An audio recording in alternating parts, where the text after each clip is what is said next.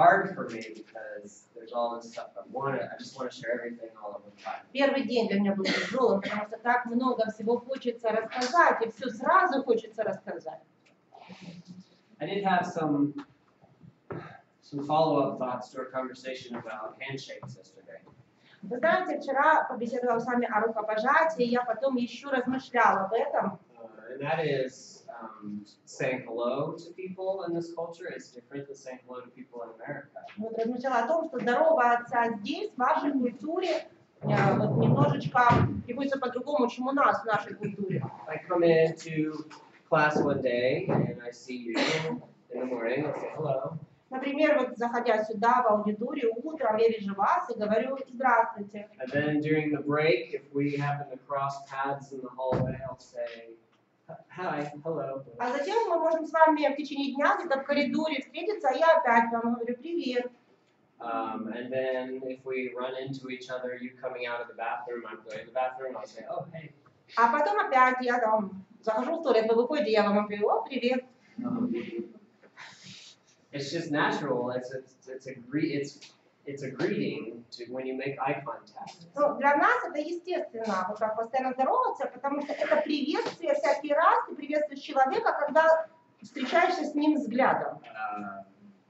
This gets me in trouble a lot here. Но из-за этого у меня часто бывают здесь неприятности. Because I say hello to people several times in a day. Получается, что я несколько раз здороваюсь с человеком в течение дня, And they answer with, а они мне отвечают. I'm very good at saying that because I hear it all the time. У меня эта фраза хорошо получается на русском говорить, потому что я ее постоянно слышу в свой адрес.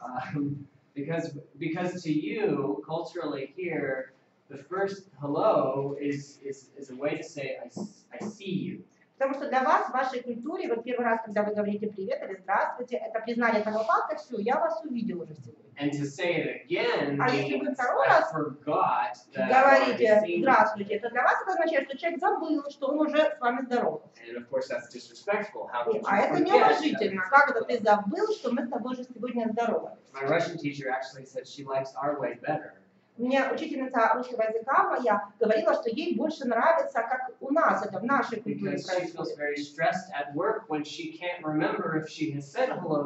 Потому что она говорит, на работе я даже нервничаю, потому что в течение дня уже забываешь, с кем ты здоровался, а с кем нет. Hello, потому что не поздороваешься, обидятся, говорит, тоже.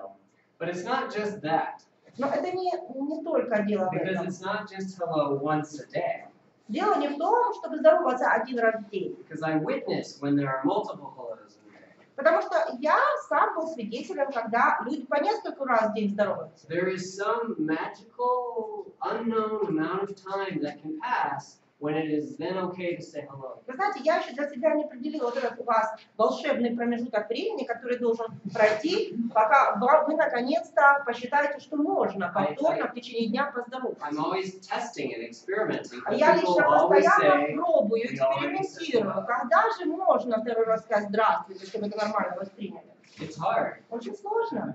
So these are all the stress things that happen to me when I'm thinking about every step. Вы знаете, такая для меня стрессовая ситуация, когда нужно вот так вот обдумывать каждый свой шаг, а для вас это все естественно получается. Потому что вы об этом даже не задумываетесь.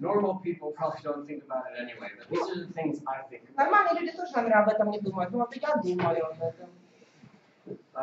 Okay, before we begin, ну ладно, перед тем, как начать сегодня, it's good to learn things. Я хочу сказать, что хорошо что-то новое узнавать. Especially when people come up to you on the streets and they say, "Hey, what do you think about whatever?" Особенно если к вам люди на улице подходят и спрашивают, что ты думаешь о том-то и о том-то. You want to be prepared. Ну, и ты хочешь быть готов, да, ответить такому человеку. So I want to just remind you of a few things. Я хочу сейчас напомнить вам о нескольких вещах. Just in case somebody somewhere on Friday asks you what you know about. Просто на всякий случай, вдруг в эту пятницу вам кто-нибудь подобные вопросы задаст, и вы будете знать, как на них ответить. Just so that you'll be ready. Просто чтобы готовы были. If someone comes up to you on Friday and asks you, кто-то к вам подают инструкции. About what the two tasks for interpreting А тут scripture. задача толкователя писать. Нет. В чем они состоят? It would be good to know that. Было бы очень полезно знать ответ. You know. And what are the two tasks for the interpreter? Кстати, какие это две задачи? That's right. Совершенно верно. Экзегезе и герменевтика. It would also be really good to know what those words mean. Еще было бы очень полезно знать значение этих слов. And also what the word eisegesis means. А также, что значит исогеза или айсогеза. To know the meaning of these words То that we've есть been полезно talking знать about. смысл этих слов, значение этих слов. Но можно ли написать определение слова изогеза? Определение. What is it? Exegesis means what? Итак, экзегеза означает что? Pull out, yes. Извлекать или вытягивать Eisegesis смысл, а исогеза Yes. вкладывать. Put it in. Вносить или вкладывать, да, так правильно.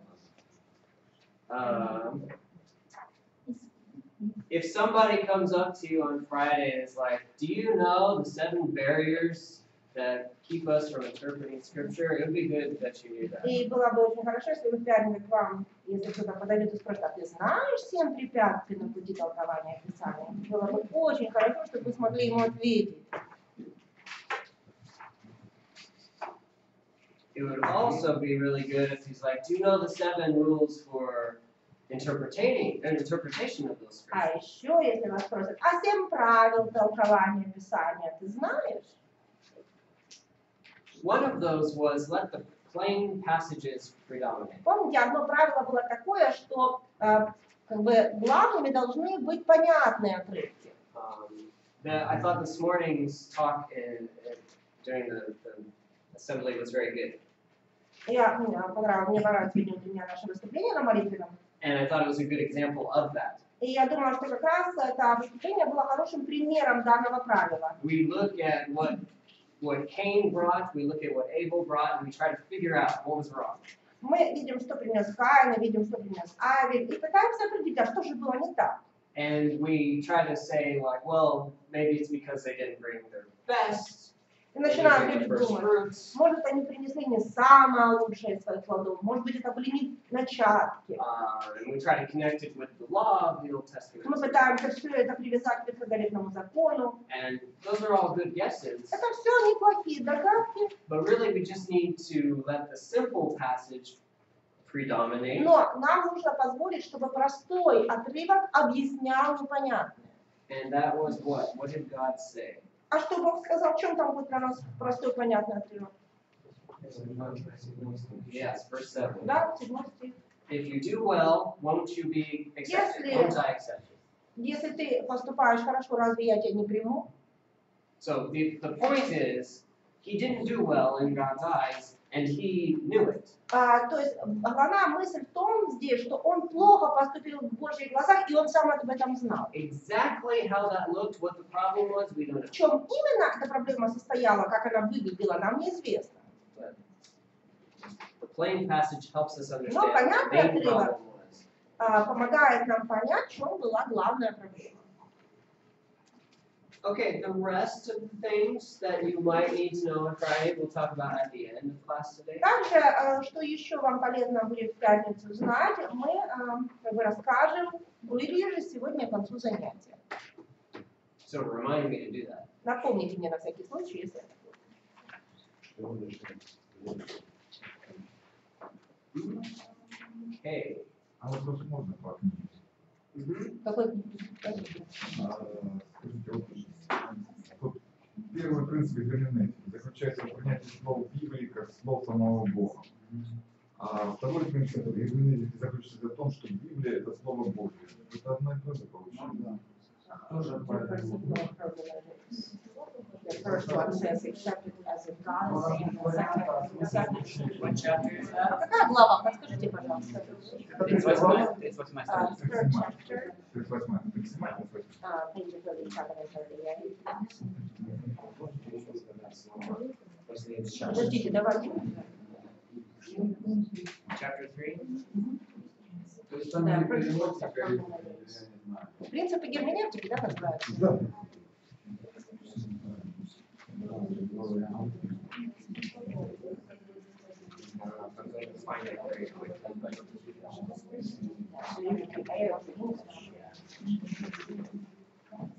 I will look at that at the break. Давайте я на перерыве посмотрю, хорошо.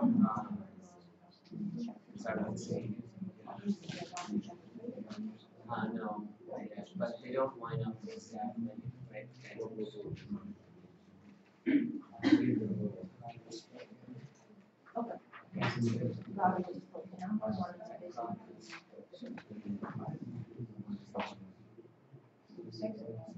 Okay, what I have in the original В English. оригинале здесь на английском. But first of all, remember, this isn't, you don't need to be memorizing these from the book. Ну, во-первых, помните, да, что я не требовала, чтобы вы что-то там наизусть учили. But it says the first one is the first assumption when approaching the Bible is that God has spoken. Но здесь говорится, что первое, что мы должны принять во внимание, когда подходим к изучению Библии, что Бог говорил или Бог сказал.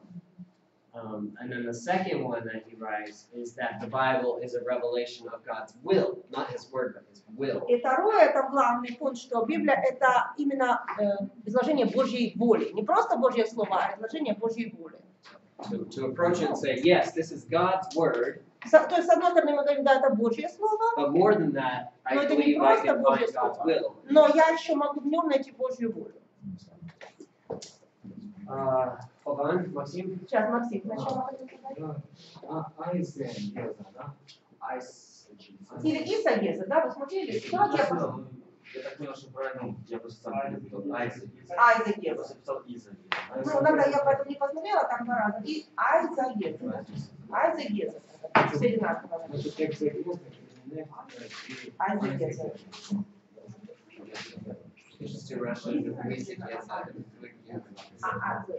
I didn't look it up. Вот эти 7 правил, 7 препятствий, их нужно знать по порядку, это важно, в каком порядке? Важно, в каком порядке. It might be. Who knows what this man will ask? Может, важно, может, нет, кто знает, о чем вас этот человек спросит. But it would be very good to know. Ну, полезно было бы по порядку. Oh, right. Oh, did everybody sign the reading paper? I haven't seen it. Come back. Все расписались в задании по чтению. All right, everybody's doing good. Я вижу, что все в порядке. All right. Before we completely change topics from yesterday, Перед тем, как нам начать абсолютно новую тему, перейти к другой теме, I want to kind of follow up with another concept of culture that really influences how we read the Bible. я хочу вспомнить еще одну концепцию культурной жизни, которая очень сильно влияет на толкование Библии, на восприятие Библии. This is another aspect of those cultural mores, those things that go without being said, that we all Это accept. то, что относится тоже к культурным нравам или культурным устоям. То есть это то, что человек делает подсознательно, даже не думая об этом. What is collectivism? What is Что individualism? такое коллективизм и индивидуализм? Большинство и своего. Great. Или что делать вместе, что делать. Okay. Команда или изоляция. Okay. Let's take that a step further now. Давайте теперь пойдем немножко дальше. What is a collectivist culture and an individualistic culture? А что такое культура коллективизма и культура индивидуализма? Общественное мнение подавляет твое личное мнение. Okay. Это какая культура? Коллективизм. Other thoughts? Еще кто-нибудь? Общие взгляды, интересы, команды. Это один за всех? Там, где начальник, еще раз. Один за всех? One for one. Okay, yeah, I like that. I think we're getting, all of these are correct, but I think we're getting closer and Мне closer. очень нравится, мне понравилось. Да все как бы хорошо, но вот это еще ближе. One for all or all for one. Один за всех и все за одного, да? Okay, any other thoughts? Еще мысли есть? Collectivist Что такое culture. коллективистская культура или культура коллективизма? Государственная пропаганда. Okay, that certainly takes part of it, Ну, right? это часть, да. Совместное решение вопросов, как по типу братский совет. Okay. Коллективное мышление. Мышление вместе.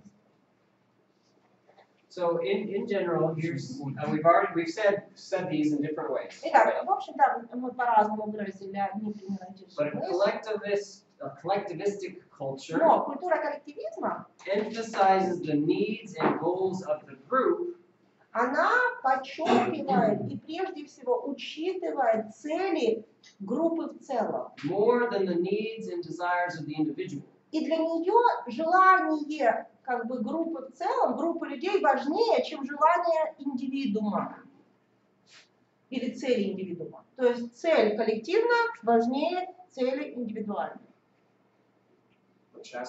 Which follows through, or which is connected with, it doesn't matter what I think, it's important what everyone else thinks. То есть вот это подводит нас к таким мыслям, как не важно, что я думаю, главное, что думают все вместе.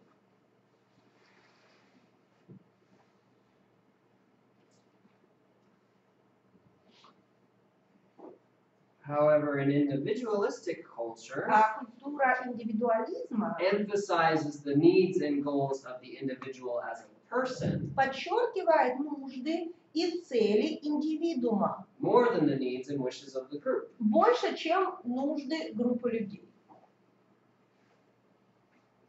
То есть на первое место выходят нужды и цели индивидуума, а не группы. Which culture is the United States? Какая культура сейчас в Соединенных Штатах?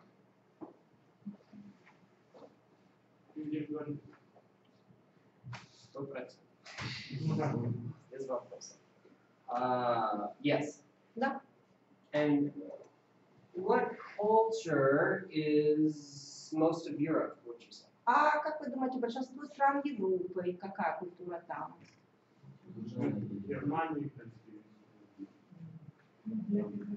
It's going to be, I mean, it's not going to be the same everywhere for every city even, but Можно сказать, что там немножко что есть разнообразие, да, многообразие, даже в разных городах может быть отличаться. in general, Europe is also very individualistic. Но если брать в целом, Европа тоже довольно-таки сильно пропитана культурой индивидуализма.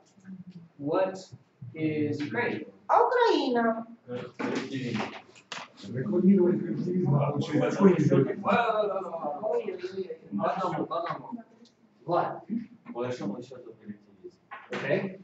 И шла пропаганда коллективизма еще Советского Союза. Но получили такой индивидуализм дикий, можно сказать. Okay. У нас до сих пор очень сильно постсоветская система. Все министерства работают как раньше. По крайней мере, ностальгия, наверное, поэтому. Еще раз. Ностальгия, наверное, просто больше. Не более того, кто жил в то время.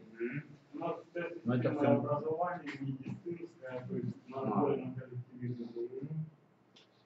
My opinion, my thought, Мое мнение по этому поводу, Ukraine is kind of stuck in the middle. что Украина застряла где-то посредине. And it's not that you have to be one place or the Ну, other. и я не говорю, что обязательно нужно выбрать одну из двух культур. But I see Ukraine feels stuck in the Но middle. я вижу, как буквально Украина чувствует себя, как будто она действительно погрязла посредине. There is what was the Soviet Union? Культура Collective or в Советском individualistic? Союзе какая была? Коллективизм или индивидуализм? Of course it was. Конечно, Yes. ну обязательно, только коллективизм. Even to the point that we took different countries and said one for all for one. Даже как бы что происходило, бралась группа стран, да, и страны объединялись чуть ли под лозунгом один за всех и все за одного. There is a difference, and maybe one of the reasons for the failing of the Soviet Union is that it was a forced collectivism. Вы знаете, есть мысль такая о том, что возможно причина, одна из возможных причин распада Советского Союза, это то, что коллективизм там насаждался насильственно. When someone else decides this is how you feel and this is what you're going to do. Когда за тебя кто-то другой решил, так, ты должен поступать так, и ты должен чувствовать себя именно так. But there is a whole generation of adults in Ukraine now who have grown up in an independent Ukraine. Но сейчас в Украине появилось новое поколение уже взрослых людей на данный момент, которые уже не жили в Советском Союзе. Who have had access to the whole world and what their traditions are. И которые уже получили доступ, можно сказать, к интернациональной информации, к тому, что происходит в других странах. Who have grown up on the propaganda of Hollywood. И это население уже выросло, или поколение уже выросло больше на пропаганде Голливуда.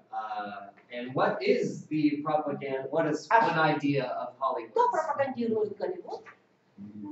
Свобода.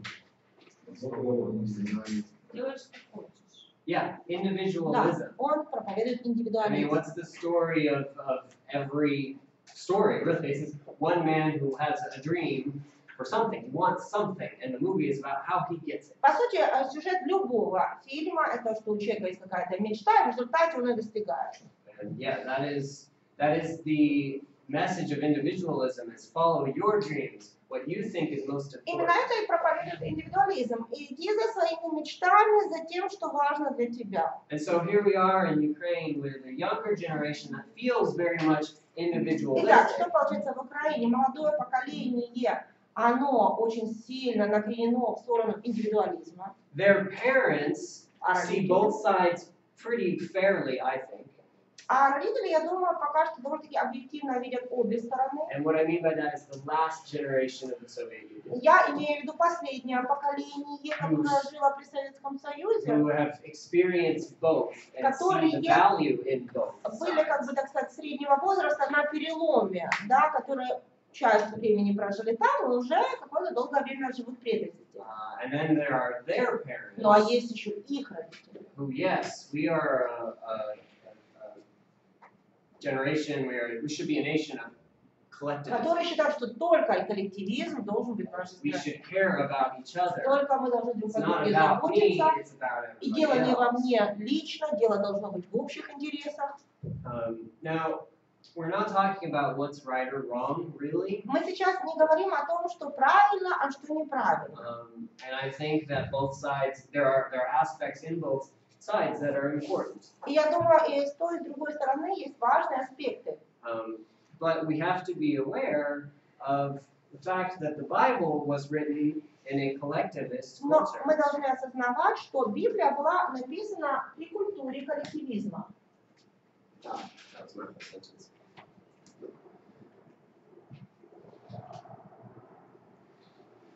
Which culture describes the church today? Which one describes the church? А какой культурой сегодня можно описать церковь? Какая культура из этих сейчас церкви? I'm not asking which one you think it should describe. Ну, а если честно, я не спрашиваю вас, как вы думаете, какой она должна быть культура. But looking around, А реально, churches, посмотрите на церкви what is вокруг. your evaluation? Как I'd вы like to become оценили? more individual. Какая больше все-таки структура в церквях, в общинах, коллективизм или индивидуализм? Маленьких общинах больше коллективизм. That's true, yeah. Где-то среднее. Конкретно нельзя. Ну, не знаю, по-разному. Okay. Yeah, and I think also how I see Ukraine sort of in the middle of these two. I see the church in Ukraine in the middle of И вот these точно two. так же, как я считаю, что Украина где-то находится посредине между этими культурами, я думаю, что действительно украинские церкви где-то посредине между этими культурами находятся. Because if you are training a child from the time he's a child that you are the most important, your dreams are the most important, where does that leave that child? Потому что если вы с детства будете ребенка воспитывать, постоянно ему убивать, что ты самый важный, твои мечты самые важные, Your чему это приведет happiness is ребенка? the most important. Тогда он решит, что его личное счастье это самое важное. And what we have in America is an epidemic of churches who are individualistic. И у нас в церкви сейчас целая эпидемия церквей, которые очень индивидуалистские. If they don't like what's happening at their church, they'll change churches. И люди, если им что-то не понравилось, что у них в церкви происходит, они просто меняют церковь. They shop churches when they move town. То есть можно подумать, что когда человек переезжает в другой город, он идет выбирать церковь как за покупкой. I don't like the preacher here. Так, тут мне проповедник The youth нравится. group is not large enough to Тут support молодежная children. группа небольшая, недостаточно детей. And so I'll go to another one. Да, и Because пойду it's я about буду me. искать, потому что важно, чтобы мне подходило. Now, we are all of us are affected by an individualistic influence. Понятно, что на всех нас вот этот индивидуализм, эта культура индивидуализма оказывает влияние. It's true. It's part of the culture. It's Это part of global просто culture. факт, это часть культуры, и неотъемлемая часть. So how does that affect our study of the Bible? Но как это влияет на наше изучение Библии? То, что мы все на себя тащим, если проверяем. А так мы коллективно решаем. Коллективно мы даем высказать каждому мнение и все-таки понять, как нам дальше следовать действовать. Да, мешает Оставались, не оставались в коллективе.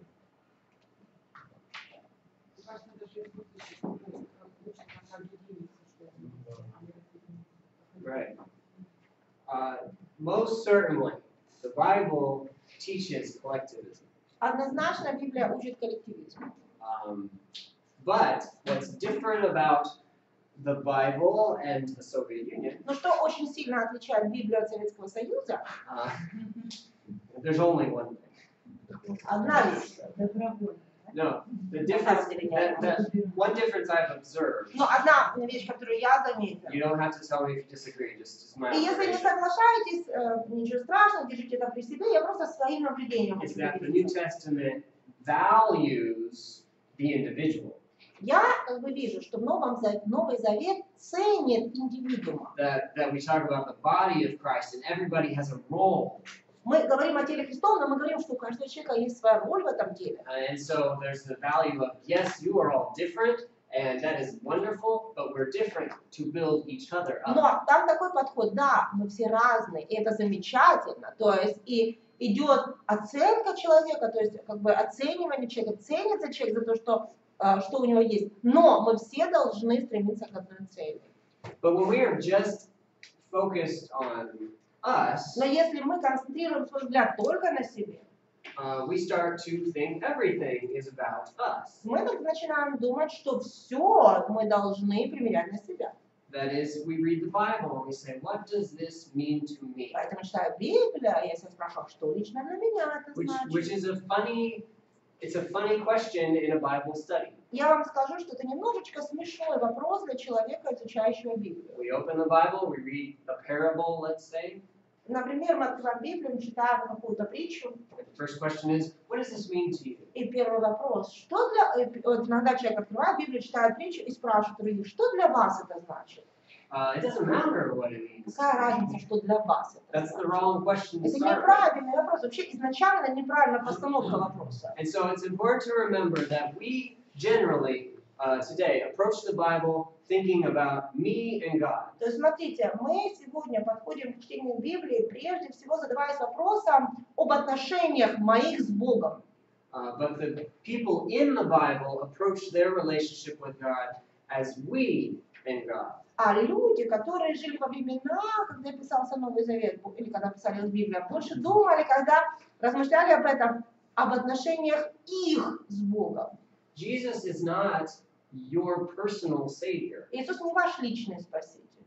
Jesus did not die for you personally. Он не умер за вас лично. He died for the world. Он умер за весь мир. He died for his church. Он умер за свою церковь. You are a part of that, but you are not the center of attention. Вы один из этих людей, но не вы центр его внимания, лично. But that is what we're taught. Jesus is my best friend. Но это то, что мы сегодня слышим, что Иисус мой лучший друг. And of course, I don't want to talk extremes here. It's not that that's incorrect И я не хочу, necessarily. конечно, впадать в другую крайность и говорить, что нет, это вообще не так. But it affects how we look at the Bible, how we look at God. Но такое восприятие меняет наш взгляд на Библию и на Бога. Does anyone know without looking Jeremiah 29:11? Кто-нибудь знает, без того, чтобы открывать Библию, Еремия 29:11 стих? No? You'll recognize it. Oh, that's Open to Jeremiah Ну, 29. давайте откроем Еремия 29:11. Вы узнаете этот отрывок.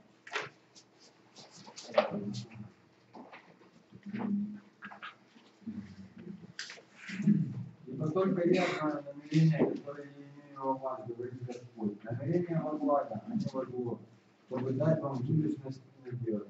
Yes. Okay, I know the plans I have for you, says the Lord. Господь говорит, я знаю свои намерения в отношении вас. How do we usually use this verse? Как мы обычно, в каком смысле обычно люди используют этот стих? Себе. For example, Например, конкретнее. То, что я моим. okay. What else? Еще какие могут быть, какое можно применить практически? Моя воля благая, добрая для вас. Если поступать, будете счастливы. Мы нужны Who?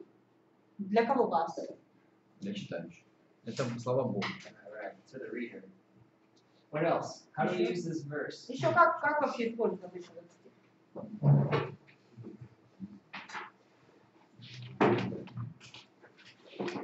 Конкретно касается одного определенного человека, каждый читающий думает, что это конкретно ему говорится. Right. Right. If somebody's going through a tough time, if they're battling cancer, Например, если у человека тяжелые очень времена наступили в жизни, например, он заболел раком, we say, don't worry. Мы Philippians говорим, 4:13 says we can do all things through Christ who мы gives ему us strength. говорим, не переживай, Филиппийцам 4:12 говорит, все могу в укрепляющем меня Иисусе. And Jeremiah 29:11 says that God has plans for you. А Иеремия 29:11 говорит, что у Бога есть намерения в отношении тебя, то есть планы на тебя. Or if you were in Donetsk or Lugansk and were either in danger or you lost your apartment and you didn't even know where you were going to go next. Или если бы вы, оказавшись в Донецке, Луганске, потеряли свою квартиру, а ее разбомбили, да, допустим, а вы вообще не знаете, что вам дальше делать, You open this verse вы and you think, открываете этот стих и думаете, God has a plan у for us. Бога I есть shouldn't worry. план в отношении меня, я не должен ни о чем переживать. That is an individualistic way of looking at this verse. Это очень индивидуалистский подход к толкованию данного стиха. Let's think bigger. А давайте посмотрим на более общую картину. What is the context of this verse? В каком же контексте написан этот стих?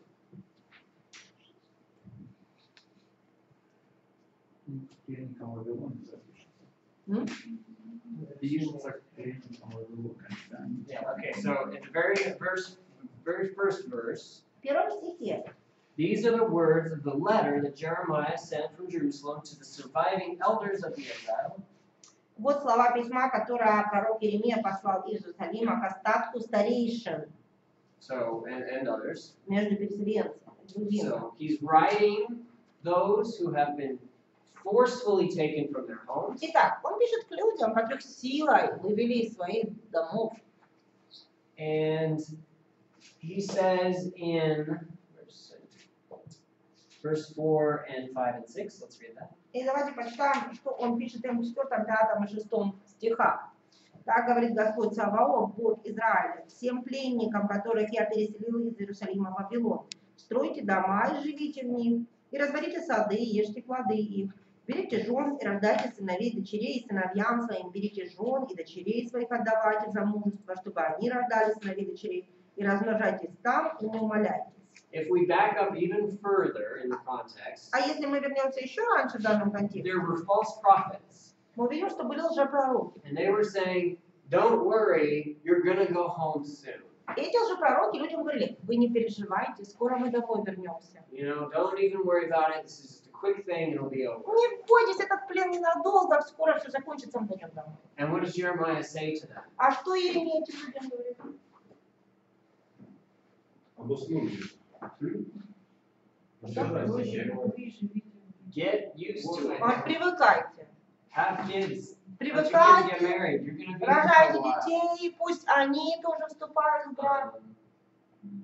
And so it says in verse 8, don't let your prophets and your diviners who are among you deceive you. Да не обольщают, смотрите, в смысле, да не обольщают вас пророки ваши, которые среди вас, и гадатели ваши. So then verse 10, И 10 стих. when 70 years are completed, I will visit you. Бог говорит, когда пройдут 70 лет, тогда я навещу вас. Okay, so now he's given them an actual number, То есть 70 years. он даже называет им число 70 лет. For I know the plans I have for you, Ибо только я знаю намерения, которые имею о вас. plans to give you, I have a future for you, I have hope for you. Другим он говорит, у меня есть для вас будущее, для вас есть надежда. How is this different from the way we usually use it? Как теперь отличается для нас значение этого стиха от того, что обычно мы слышим?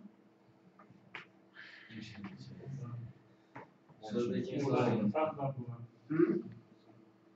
Что? Чем? Тем людям. First of all, yeah, this is not written to us. Who's Не it для written нас to? это написано. Кому написано? The Jewish nation that was in captivity. Которые в тот момент были в плену. So that's the direct context. Это прямой контекст этих слов. Утешает их, да, в этом плане, как бы говорит, вы не переживайте, я не забыл о вас, что у меня есть на вас. That's, well, he's just given them bad news. Но вообще-то на самом деле он им плохие вести принес. You're here for a long Он time. говорит, вы в этом плену долго еще будете. Move in, let your Поэтому kids get married, продолжайте you're here жить. for a long time. Пусть дети ваши замуж выходят, женятся, потому что вы здесь надолго. Now they just can't imagine being home, away from home that long. Они не могут себе представить, как это. Они How God так will let them. надолго будут не у себя дома, и что Господь это как бы допускает. So God gives them some hope as well. Но тогда Бог дает им надежду. Don't worry, I will come back for Вы you. не волнуйтесь, я за вами вернусь. I have plans for У you, меня на вас есть планы, and you are going to have a future. у вас будет будущность. So the context of this verse is not about us. То есть контекст этого стиха вообще не относит их к нам. But let's put ourselves in their position. Но давайте все-таки поставим себя на их место. Did anyone die during those 70 years? Скажите, пожалуйста, кто-нибудь за эти 70 лет в народе умер? Of course. Конечно, умирали. Did any children get sick? Как вы думаете, дети болели за это время? Yeah, probably. Да. Yeah, a lot of bad things happened. То есть за это время много плохого произошло. Now, those people could have, let's say, they received this letter, and 10 years from then, their 10-year-old child fell down and broke both their legs. Предположим, что люди получили это послание, прочитали его, проходит 10 лет, у них родился ребенок, ребенку 10 лет, да, и вот он падает и ломает обе ноги. They try to call the ambulance, Они вызывают скорую, and they remember there is no ambulance. но вспоминают, что нет в то время еще скорой. The child suffers for weeks, Предположим, дитя очень сильно страдает, And then несколько dies. недель и умирает. they go to Jeremiah and say, Они идут к Иеремии и говорят, God has a plan for my child, но у Бога же были планы на моего ребенка. plans to give him a future. Он обещал дать ему будущность. They wouldn't have done that. Люди не поступили вот это в то время. Why? Почему?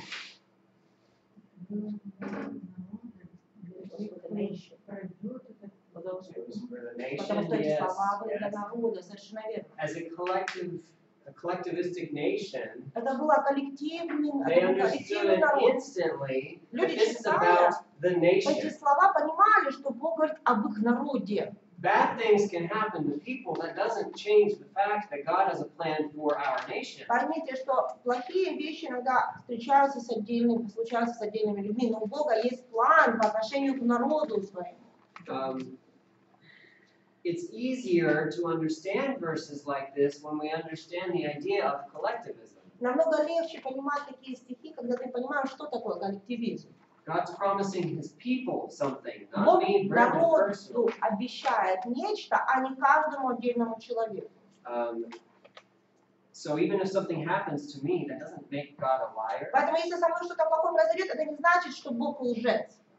God has a bigger plan. У Бога планы намного выше. But that's the Old Testament. Но это Ветхий Завет. This is very clearly not to us directly. И ясно, что он не писался нам напрямую. It's a nice thought, but it's Хотя out of context to say it's about us. приятная мысль была бы отнести эти слова к себе, но это называется вырывать стихи из контекста. But let's look at Romans 8:28. Но давайте посмотрим на Римлянам 8:28. Who can quote that? Кто может процитировать этот стих? Написано, все содействует по благу. Yes, everything works out to the good. Все содействует ко благу. How do we use this А этот typically? стих мы обычно как используем, как трактуем? Не оправдывай против Господа. Okay. What else? Еще How do we use как? this? How do you encourage people to use Как Если, использовать? если мы любим Бога, мы уверены, что все происходящее в нашей жизни нам во благо. Right. Наверное. And let me interpret that or take that a little Ну, further. давайте я немножечко еще дальше эту мысль проведу. If I love God, Если я люблю Бога, everything will work out to the good for me. тогда все, что будет происходить, будет содействовать мне ко благу. And so, someone lost their home in Donetsk, Например, человек в Донецке потерял дом. and they comfort themselves by saying, all things work out to the good. Но он себя утешает, все содействует ко благу. But then this person continues to live, and for the rest of their life, they never get a home back, they're in poverty, and they die miserable. Но предположим, что человек в результате обнищал и всю жизнь живет оставшуюся в нищете, у него нет своего дома, и так в нищете он и умирает. Was God lying? Was Paul lying? Значит ли, что Бог солгал? Значит ли, что Павел солгал?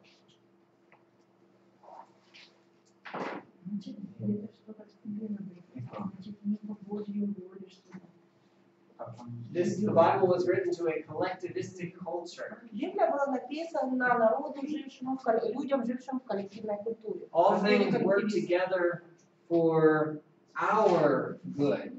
Все действует к нашему благу. And even though I might have a terrible life, И несмотря на то, что у меня может быть ужасная жизнь, God is working His plan and making all of these things work together for the good. Бог все равно свои планы воплощает в жизнь даже через это, и в общем будет общее благо. It's hard to define what is good. We must define what is good. Понимаете, очень трудно иногда дать определение тому, что такое благо, а нужно дать этому определение. Victor has something to say. Вот у Виктора, я вижу, есть что сказать, нет? Просто, да, тут ключевое слово «любящим Бога». И еще ключевая мысль, что действительно мы должны рассматривать благо духовное. Оно важно. Но не рассматривать по плоти, ничего.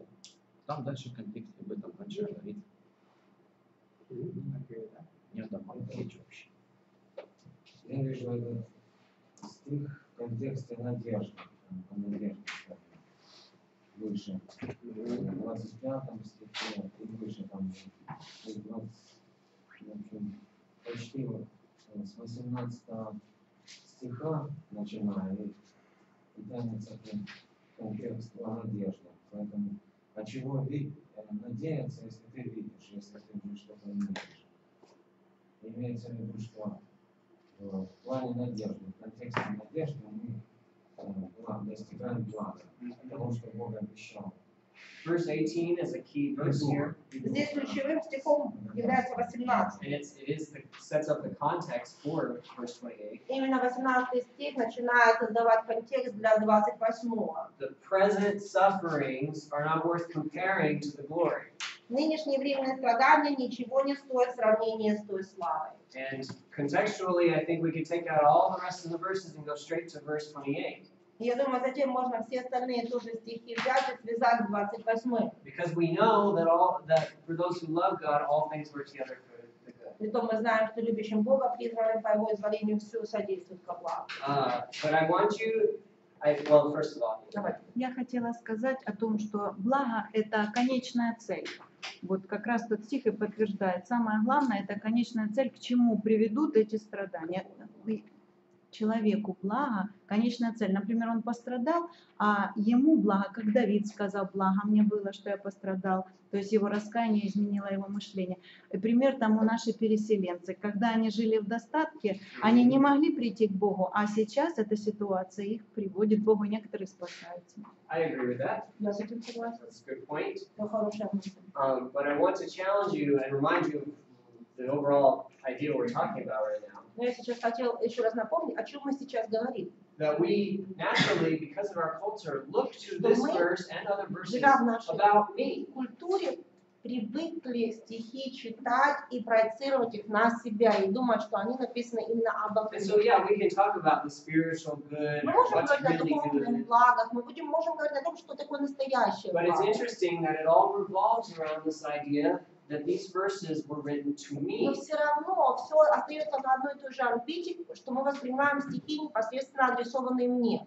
When we understand that the Bible was written to us, А когда мы поймем, что Библия написана нам, it's a lot easier to understand when really bad things happen in this тогда world. легче намного понять, когда в нашей жизни происходят действительно какие-то страшные вещи. How is there ever going to be any good coming from a plane crash where people die?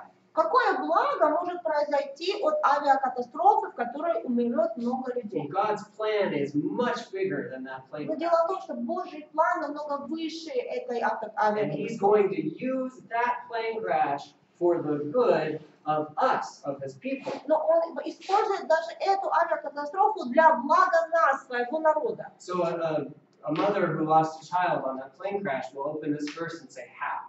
Но мать, которая потеряла ребенка в этой авиакатастрофе, услышав такие слова, прочитав этот стих, скажет, как мне это пойдет во благо. Well, it's bigger than that. Но дело в том, что речь идет на более, как бы так сказать, намного дальше этого. It's the good of those who love Him, plural, the people. Здесь Who love говорится любящим Бога во множественном числе, то есть народу, который любит Him. It's a Бога. bigger picture. Людям. То есть When we поэтому understand the Bible is written to more than just me, it actually helps us understand a little bit more how to намного suffer through things. более полная картина. Если мы перестанем понимать Библию просто как написанную мне лично, нам намного будет понятнее много, что здесь написано. Сергей, something to share. Я просто хотел привести пример, например, книга Иова, она более индивидуальные отношения с Богом показывает. по-моему. That's an interesting point. I hadn't thought about that. Вот интересная мысль, я даже так не размышляла об этом. Why do we have that book? Но для чего нам оставлена эта книга? If it was all about Job, why do we? Если она только об Иове, для чего она нам? I mean, what if God did explain to Job, this is all happening to you, it's not fair, but it's to bless my people 2,000 years from now.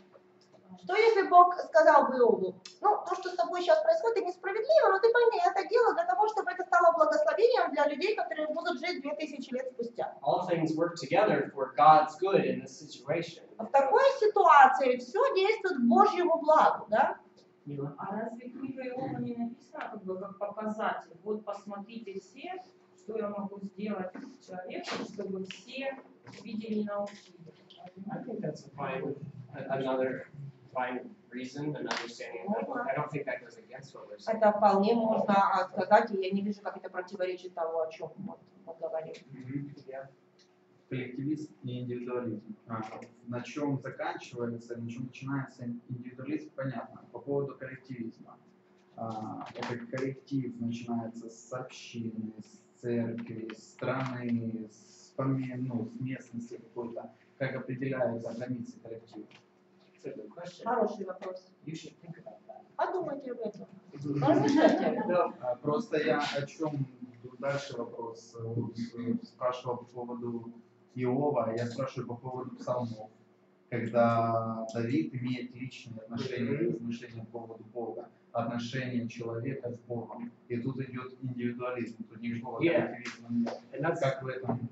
I was saying earlier that I think there's a healthy mix of both. И я, по-моему, сказала, да, что на самом деле должно быть здоровая как бы смесь и того, и другого. Because God values the individual. Бог, я же сказала, что Бог ценит индивидуума. And we see in the New Testament how important it is, and we're going to talk about this В Friday. Завете говорится, насколько каждый человек важен для него. And I want to talk about this Friday during the chapel time. И об этом я с вами хочу поговорить в пятницу на молитвенном собрании. Is that we need to value that we are different. Что нужно нам ценить с вами то, что мы разные. Because that difference is what builds us up. Именно отличия наши помогают назиданию нашему. The difference, I think, and I don't think we can say it just real simple right now. Но разница в том заключается, хотя мне кажется, сейчас это просто слишком просто сформулировать это не получится. But if we think that a certain person has a certain gift, Но если мы подумаем в таком ключе, что у человека какого-то есть определенный дар. let's say, let's just use a preacher. Ну, возьмем в качестве примера какой-нибудь проповедника. He has the gift of sharing God's word, Например, у него есть дар проповедовать Божье Слово. the gift of communicating it with people in a way that other people can't. Дар так донести Слово до людей, как у других это не получается. How can he be an individualistic preacher, and how can he be a collectivist? Вот как в каком случае проповедника можно назвать индивидуалистом, а в каком случае коллективистом? Как он должен How does себя he вести? use his talents for the group or for himself? То есть как он будет использовать свой талант? Для себя он будет его использовать? Или действительно он будет использовать его для людей? Но если он должен быть хорошим проповедником, то другие. Right, right. But what would it look like if he was an individualistic preacher? Ну а как бы это выглядело, если бы он был индивидуалистом? Вот. Эгоистично. No, but Ну, practically. практически, как бы это выглядело? Какой проповедник? Ну, больше к себе внимание привлекал. Okay. Говорил хорошо, да. Да, ну, больше внимания.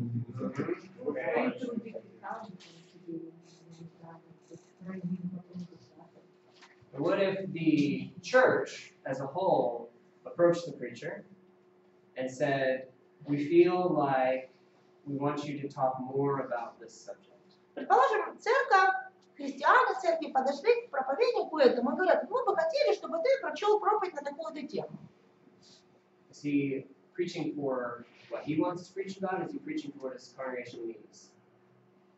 Is he preaching for himself and what he wants to hear? И, Or is he preaching to the group's needs?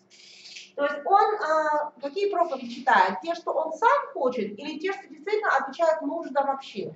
If Christians come and say, we think you are too harsh, your personality is maybe even sinful. Или, допустим, к нему члены общины подходят и говорят, мы считаем, что ты слишком жесткий, что можно даже сказать, что ты грешно себя ведешь. If he is concerned about the group, Так вот, если его действительно беспокоит церковь, ну, община, that's going to affect him. тогда на него это произведет впечатление, ну, как бы, на него окажет это If влияние. he's concerned about himself, А если его больше своя личность беспокоит, words like this come out. тогда он начинает говорить, It doesn't matter what other people think. God knows my heart. мне не важно, что обо мне думают люди, главное, что обо мне думает Бог. Right? Да? And we hear that. We hear А that разве вы не phrase a слышите lot. такие фразы? Довольно-таки часто от некоторых людей. Whenever we're tempted to say that ourselves, И иногда мы сами такой соблазн имеем такие слова произнести. it doesn't matter what other people think. А мне не важно, что другие My думают. relationship with God is what matters. Важно только мое отношение с Богом. Well, that's a very individualistic way of looking at your salvation. Вот это вот очень крайне индивидуалистический подход к взгляду на свое спасение. Are you seeing the Вы difference? видите разницу? You can say no. This is not on Можете сказать нет, если не понимаете это нет. Любая крайность плоха, да, как бы индивидуализм, Yeah. крайность и коллективизм. Yeah. And I guess what I really want you to think about from this discussion, И вот из нашей этой беседы я бы что хочу, чтобы вы поняли. and that's just what is the Bible to you? Что лично для вас Библия? Is it a personal message to you Это личное сообщение или послание вам. and only you? И только вам. Is your relationship with God me and God, not us and God? Какие у вас отношения с Богом? Это я и Бог или это мы и Бог? Are we caring about what other people think about what we do or what we say? Заботимся ли мы о том, как видят наши поступки и как видят нас другие люди? Or are we following the pattern of so many stories? I'm following my dreams, I'm following my desires. Или мы идем по пути такому избитому, когда для нас важно, что я иду за своей мечтой, и я иду только за своими желаниями. Let me give you a practical example, Приведу вам and практически then we'll очень take our break. пример, и после этого сделаем перерыв. I guess it's possible that you might know the person in this story. Вполне возможно, что вы даже человека знаете, о котором будет эта история, I don't know the person in the story. хотя я этого человека лично не знаю. So if you know who this person is, just keep it to yourself. Поэтому, если вы вдруг кого-то узнаете, пожалуйста, не распространяйтесь об этом. But not long ago, I heard about a Christian who really wanted to pursue his career in football. Football. Недавно я услышал об одном христианине, который очень хотел сделать карьеру в футболе. But that would mean whatever league he was a part of, he had to be gone. Like he would not ever be able to be with the church on Sunday, on Bible study. Но это означало, что для того, чтобы играть профессионально, да, уже в лиге футбольной, он практически никогда уже не смог бы присутствовать в церкви, да, ни в воскресенье, ни среди недели. Now, he had a good point.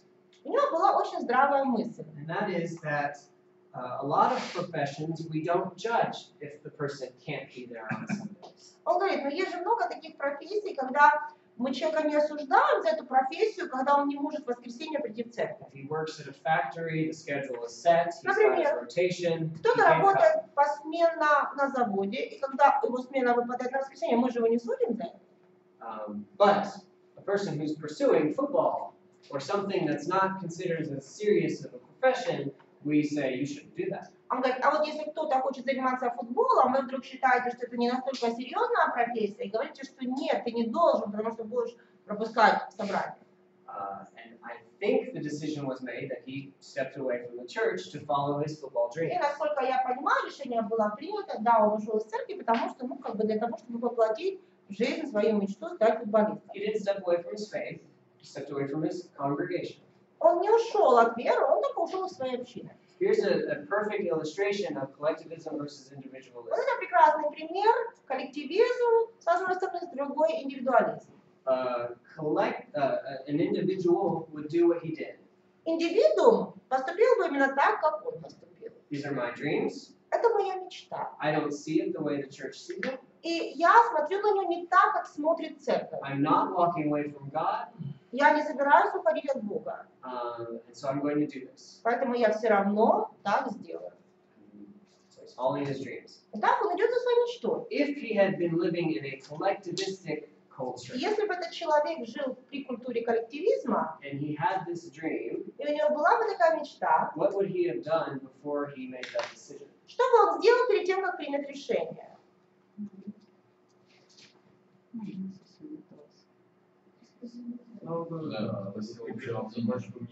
Right.